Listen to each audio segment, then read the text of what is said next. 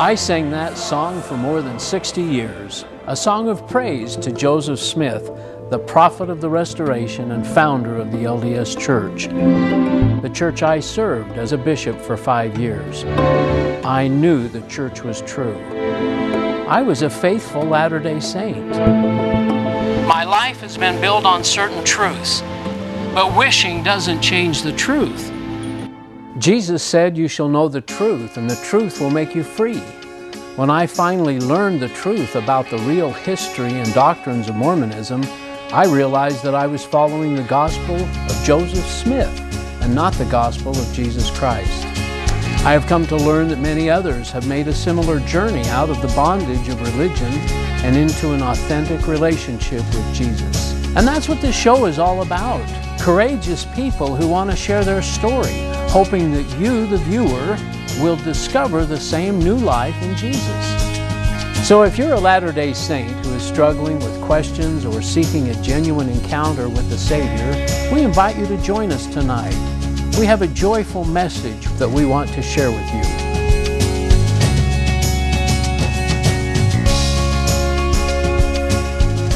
Good evening and welcome to the Ex-Mormon Files here in the heart of Salt Lake City. I'm your host, Bishop Parola. I appreciate you spending your evening with us tonight, a little bit of it.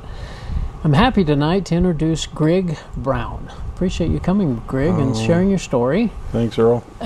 Such an interesting name. What's the background of your name? G-R-I-G-G. Grigg. Yeah, Grigg is my mother's maiden name. Oh, okay. And so I have two last names. Oh, Grigg Brown. Well, it's almost like Greg. I guess you get confused with that a lot. Yeah. It's Grigg, rhymes with big. So. Well, it's a great name, good strong name, and it goes well with you. You were born in the church, right? Yes, I am fifth generation on both sides. Wow. And my family life growing up, my parents were church-going people. Yeah. And married in the temple, weren't they? Yes. Yeah, they were married in the temple. They had a large family. They had 8 sons.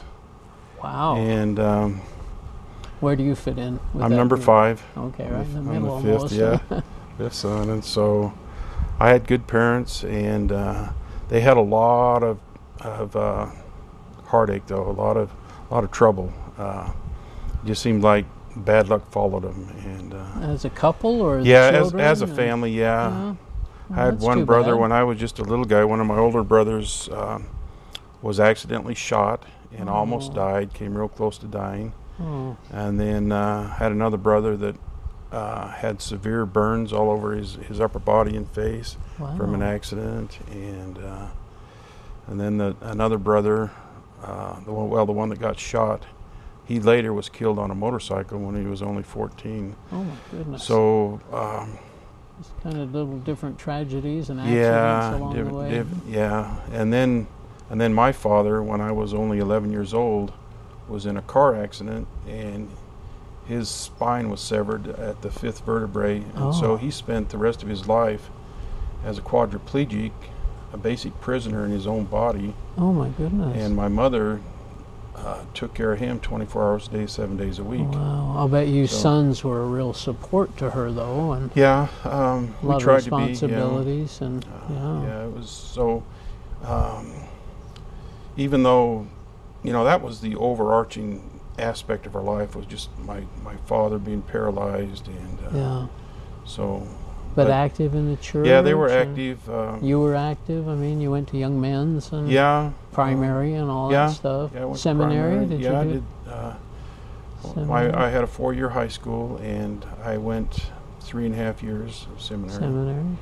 And so I had a good upbringing in the church. I had some bad experiences with so-called priesthood leaders. When you were young? I was kind of raised on guilt and shame. It was a main I think staple. some of us are. I think it's just the nature of trying to live the law, don't you think? You never measure up, and I never ever felt like I was ever good enough. And so actually now so when I was a child, I had some Sunday school and primary lessons that I learned about Jesus. And I remember I loved him as a child. You were mentioning this earlier to me, and I'm just so impressed with that, because my relationship was always, you know, I trusted Jesus, I guess. I had a respect for him and appreciation for him, but my relationship was with the church. I just knew the church was true. Yeah. But at a young age, you felt Jesus was special. Yeah, and later I read Paul says in one of the gifts of the Spirit is to know that Jesus is the Christ. Wow. And so I feel like I had that. And but then again, here I am raised Mormon, and they're very Pharisee-like, if I can say that. And, well, you can, because they are, but I mean, they live the law and doing things on their own, and And one of the things that really troubled me was they had these priesthood interviews you do twice a year from the time you're 12 on. Sure. And right off the bat, boy, I was just filled with guilt and shame by what these priesthood leaders would say to me, and these grueling, interrogating questions they would ask. And so I literally thought that I was damned to hell. I did. I thought, man, I'm going to hell, and there's no ifs, ands, or buts about it. Isn't that a sad thing to push that on a child, a young person? Because I believed them. I trusted what these guys were saying. And so from the time I was 14 until I was 17, I was pretty down in the dumps. I was depressed. And of course, I had a good childhood in Burley, Idaho, but when I was 10 years old, we moved to Southern California. Oh. And then that's when my father was in the car accident. Okay. So, it was just a very stressful time, and there was tons of pornography and drugs and alcohol in the environment that I was in. Yeah. My older brothers spent their lives drinking. And oh dear. So that was part of my bringing up. So I had a lot of guilt and shame, and not keeping the commandments. Yeah, I wasn't good enough. Yeah. I was never ever good enough, and but luckily for me, when I was 17. Yeah, tell us about this. Towards the end of my junior year in high school, and I had been struggling to get some answers from God. I was telling him, I can't go on like this. I'm either going to go jump off the Huntington Beach Pier and drown myself, or or something's got to change. And so I was trying to connect with God and trying to change my ways. And I was coming home from school. It was towards the end of my junior year in high school. And coming towards me down this alley was a girl that I vaguely knew from the high school. And I kind of knew her as a messed up kid like I was. Yeah. But this time she was different. She was smiling. She was happy. She had a big Bible under her arm. She was walking towards me, and her eyes are big and bright, and she's looking at me, she's excited. She goes, Grigg, have you been saved? And I go, not me, I'm going to hell. You knew where you were headed. Yeah. She goes, no, you don't have to. Listen. And she opened up her Bible, and she had some little tracts and stuff. And she explained to me how Jesus died and that he paid for my sins in a way that I had never heard explained before. Never heard that before, had you? Yeah, I always thought that you got to live all these rules and laws, and if you make a mistake, you got to go back to square one and start over. And so she just explained to me, and she had recently just been born again herself. And a lot of enthusiasm, it sounds like. She was very enthusiastic, and I can still remember, no, Grigg, you don't have to go to hell. Did this speak to you as remembering back as a child that you had this love for Jesus? Did this make sense? It did, yes. Yeah. And it made me connect with her, and I was willing to listen to what she had to say. Wow. Because I remember these wonderful stories I heard as a little kid in Burley, Idaho. Wow. And so after she explained these things to me and showed me some tracts and read scriptures like John 3:16 and Ephesians 2:8 and 9, and what I gained from that was hope. All of a sudden, I went from despair to hope. Wow. And it changed my life. It really did. And I wish now that I had stuck with her and learned more of what she had to say, but I thought, well, I'm Mormon. I'll go back to the Mormon church. And yeah, that's where the true church is. Yeah, so that's what I was taught, and I believed, and you know, the church always taught me that the Christians, they don't know what they're talking about. They only have part of the truth, and they're the liars and deceivers. And so anyway, what I did was I went back to church, and I decided that I was in God's debt. I was a sinner, and I owed God. Wow. And I thought, well, I'll go on a mission, because my brother just older than me was getting ready to go on a mission. Okay. So from that time on, all my friends thought I had lost my marbles, and you know, I stopped hanging around and going to the parties and stuff with them. Oh, you got yourself worthy to go to the temple, I guess. You went to the temple? Yeah, eventually. I didn't hang around with my friends or anything. All through my senior year, I just worked. And wow. And I decided, well, I'm going to go on a mission. And so that's what I did. I went on a mission, and I served the best I could. Where'd you go? I went to Orlando, Florida. Oh. And that has a special ring to us Christians now, with Adams Road and the Wilders and everything. Have you met them? I have. I've met them several times, and Michael and Lynn, I both met them, and they're wonderful people. I just have, they're very dear to me. Yeah. So how did you feel about your mission? Did you preach Jesus, or were you preaching Joseph Smith and the church? You know, that's what bothers me, is because even in my patriarchal blessing, it says that I will have a great ability to share the Joseph Smith story. And even though... In your patriarchal blessing. Yeah. Wow. And so, you know, on one hand, I knew Jesus was my Savior. On the other hand, I thought Mormonism was the only true church, and I had to go out and sell it, and Joseph Smith. And so there was some conflict over the years. I tried to live Mormonism. At the same time, I knew Jesus. Tried to have this relationship with Jesus that was different than what we learn normally in Mormonism. Exactly, yeah. And it just never quite worked. And so...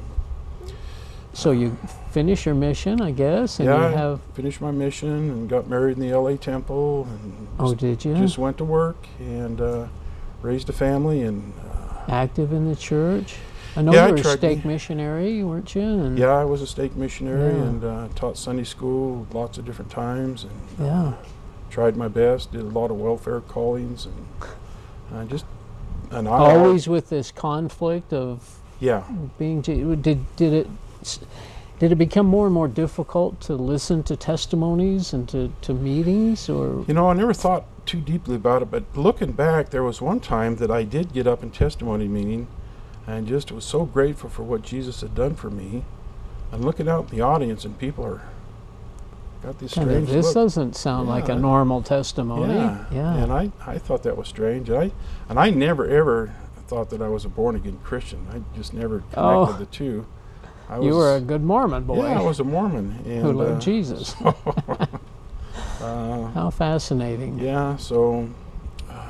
your wife was active? And well, I've been married twice. My first wife was... she was what I call an Osmond groupie. So the church to her was just social. Just, okay. Social, yeah. And then... don't worry about doctrine or theology she didn't or worry anything. About anything. It was all about culture social and thing, social. Okay. So, but she divorced me, and 12 years later, I married a really good woman, and but we just couldn't make things work, and we wound up going our separate ways. And one of the final straws was I was starting to go through this whole process of learning the true history of Mormonism. And what led you to that? Well, actually, I decided that I heard at a fireside that if you go to the temple and do temple work, that your life will be blessed more than you can imagine. And so I went through this period to where I was going to go to the temple every week, and I was going to be as righteous as I could, and I even went and bought brand new temple clothes, and I was just going to be the spit shine Mormon. And I started going every Tuesday night, and then one Tuesday night I saw this guy named Sean McCraney on the TV. Oh, and dear. At first I was defensive. Oh, just like I was. Yeah, I was defensive, and I even emailed him and said something about, what's that one phrase? I can't remember, but anyway, so I was defensive, and I didn't watch him for a while, and I kept going to the temple, and then my wife and I were separated also, and so being the proud Mormon I was kind of ashamed of myself. Not kind of, I was ashamed of myself. And I couldn't face the people in my own ward. And so what I'd do on Sunday was I would just go a mile or so away, and I'd just go to sacrament someplace else. And really? People started asking questions. Well, next Sunday I was at another ward. And I found one that I kind of liked, and I would slip in the back door right as services were starting, take the sacrament, because that's why I went. I was trying to stay connected to God. Yeah. And then I'd leave, and this bishop, I guess, noticed me. He snuck around back one Sunday, caught up with me. So I told him who I was, and why I was there, and who my bishop was, and he goes, well, that's what we call poaching. Poaching? Poaching, yeah. I was poaching into his ward because I didn't live in his boundaries. Yeah. So, Too bad. I was already really, really down and discouraged because my wife and I were separated, and so I'm in shock all week long. That's the last thing I need is more guilt and shame. Yeah, he's throwing that at you. You're not going to the right church building. Yeah. So I'm in shock all week, and the next Sunday I found myself standing in my living room, looking out my living room window, just thinking where to go to church. And I realized I'm looking right at the Roy Christian Church. Oh, you're kidding. Yeah. And I thought, why not? Give it a try, huh? It was 9 o'clock in the morning. I saw a sign, service, 9 o'clock. I went. Oh, my goodness. These people were wonderful. They just welcomed me right in, and the music was wonderful. I was just First time enthralled. you'd ever been to a Christian church? No, not exactly. I'd visited. I remember I went to a Catholic mass one time on Christmas Eve, I think it was. Yeah. When I was a missionary, I actually riding down a country road, and on a Wednesday night we heard this beautiful music come from this little chapel. My companion and I went in and just listened to the music for a while and then left. Wow. But yeah, basically that was my first time, and I just loved it. And was it a surprise to hear yes, good worship music? Yeah, that's what it was. Jesus? It was worship music. Yeah. It was just people worshiping Jesus, and so it seemed like this all happened real fast. But then I came across a book by Grant Palmer, and that Insider's View of Mormon Origins. Mormon Origins, Yeah. and I had known about the book because I remember my eldest quorum president saying, "Oh, that guy's an apostate. Don't ever read that book." And that was years. He really before. said that, yeah. Yeah, and he But just he's got an institute director and all that stuff. So yeah. So I never read it, but I think I just came across it in the bookstore. I don't remember, but I read it, and it was, holy cow, that answers all my suspicions I've had throughout the years, because I've had suspicions. Yeah. And it just opened up my eyes, and then I started watching Sean McCraney, and then it's hard to be defensive, isn't it, when he's saying here's a quote and here's where I got it from, and right, exactly. and teaching things that are right in the church, basically. Yeah. Church stuff, and then so here I am conflicted. I think I'm supposed to be a Mormon, and I'm learning all this wonderful things about Christianity, and I can't sleep one night. I'm laying there 2 o'clock in the morning, and I reach over and I grab my old missionary Bible, and I open it up, and it came to Romans. Oh boy. Just by coincidence. Yeah. And I had really never paid much attention to Romans because something happened to my father in World War II, and he decided Italians weren't his favorite people. So Romans wasn't a book you wanted to read in the Bible. So I'd come to Romans, Rome, that's Italy, I'll just pass that, Yeah. But this night I read the entire chapter of Romans, all 16 chapters, and by the time I was done, I was absolutely convinced of the gospel of salvation by faith in what Jesus has already done for us. And I was convinced. That's unbelievable. And so... And you'd probably read the book of Romans on your mission? Or yeah, there was actually, I had underlined things. Underlined things. But I didn't understand it the way I did that night. No. And that's having your eyes opened, right? Yeah, exactly. Yeah. Yeah, I can read the Bible now, and I understand it. And it's beautiful. I love the Bible. And so... And it's trustworthy, isn't it? Yeah. Yeah. So I was learning all these things, and I was also angry because I feel like I'd been lied to and cheated by Mormonism. Yeah. And I'd put so much money and time and effort into it. And I wrote a letter to the First Presidency. And explaining these things? Everything, yeah. I did you get a response? They sent it back to my stake president. Oh, okay. And did he respond? He was very kind. Alan Hall and Roy was very kind to me. He listened to me. And at the same time, actually, when I went to deliver the letter, they wouldn't accept it at the church office building. They told me to go bark at the moon. And, Oh dear. They didn't want the letter, huh? No, but they said you can mail it to this address, and so I wound up mailing it. But that same day, when I was downtown, I walked across the street to the church historical library. It's a brand new building. Yeah. And there's my old stake president from when I lived in Huntsville, Marlon Jensen. And historian. He goes, hey, brother, how are you? And he was very kind. And I had Grant Palmer's book with me, and I was wearing a cross. And he goes, what are you doing with a cross? Oh, heaven forbid, huh? Heaven forbid I have a cross. And so I told him all the problems I was having with the Mormon history. And he says, well, here's my phone number. Call me and we'll make an appointment. And several months later, we had an appointment. And I went to his office, and boy, talk about plush, man. I was, wow, look at this place, And he says, that's what happens when you stay out of jail. I don't know what he meant by that. Yeah. Anyway, he didn't have any answers to him. Did you talk to him about different things? Yes, then? I did. Yeah, I had things that Grant Palmer had brought up, and I think by then I had Charles Larson's book about the papyri. Oh, the Book of Abraham. Yeah, yeah. And he didn't have any answers. He just didn't know what to say, and I know. I met with a church historian as well. You did, yeah. And I really covered those three things that have been big for me: the changes in the Book of Mormon, the 1830 Book of Mormon, the different versions of the first vision, and the Book of Abraham.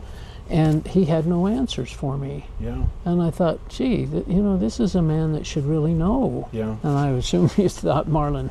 Yeah, I thought he would know. Yeah. I was grateful that he didn't have very much time. We only had a few minutes. He said he was busy, but he's kind enough to let me come in and talk to him. Did he realize you weren't being fed from what he had to say? Or did he sense that he had won you back over or something? I had a sneaking suspicion that he knew a lot of these problems, but what is he going to do? He can't come right out and come clean with everything? Or, that's what I wonder. Yeah. Or these brethren must know stuff. They know, yeah. They know, yeah. But, they've sold themselves to the church.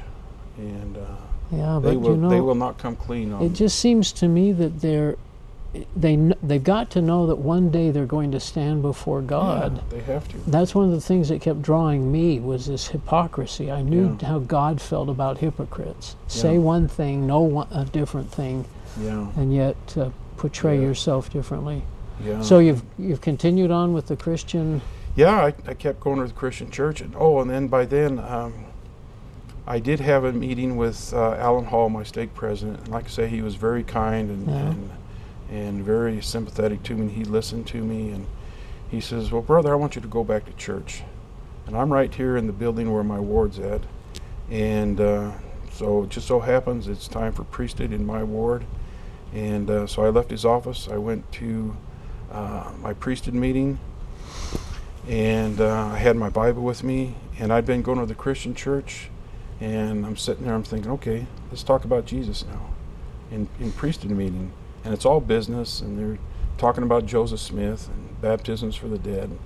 I'm thinking, no, Jesus, let's talk about Jesus. I'm sitting in the back, but that's what I'm thinking. And they never did get around to it. Isn't that something?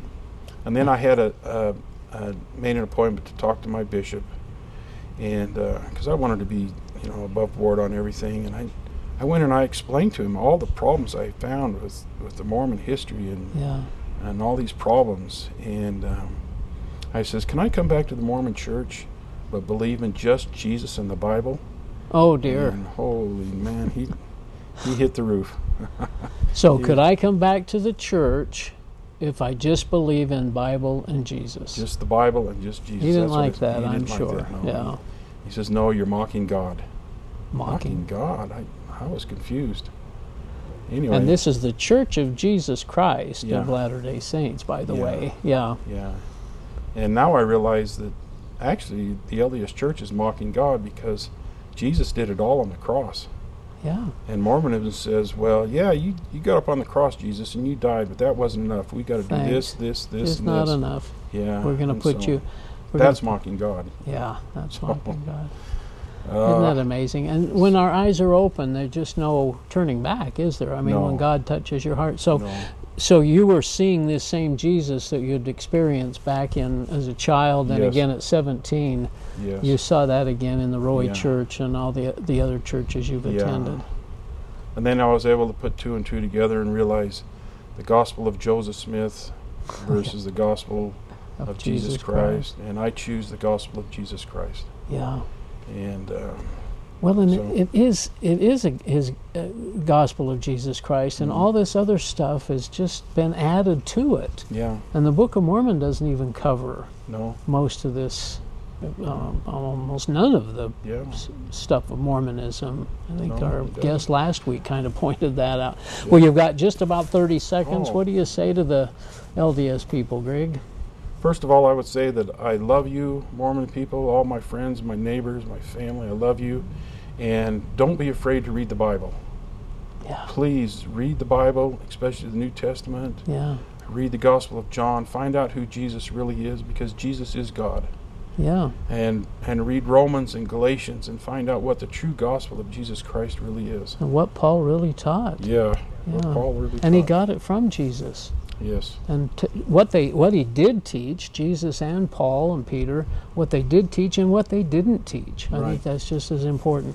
Exactly. Well, Grigg, I appreciate you coming and sharing your story with us, and you're a welcome. delightful fellow, and we appreciate it very much. And we appreciate you watching. And as Grigg says, you're following the gospel of Joseph Smith and not the gospel of Jesus Christ. Good night, and we'll see you next week.